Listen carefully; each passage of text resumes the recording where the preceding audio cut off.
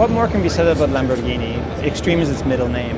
What it brought to Geneva this year is a special version of the Aventador, which is called the Veneno. They've only made 3, and they've all been sold already. It has a V12 6.5 liter engine packed with 750 horsepower. It can race from 0 to 100 kilometers an hour in 2.8 seconds, and its top speed is 355 kilometers per hour. It's lighter than the Aventador because its body and also the monocoque is made of carbon fiber. And what's with the name, you may ask? Lamborghini has a tradition of naming its models after bulls that have fought in the ring against matadors in Spain.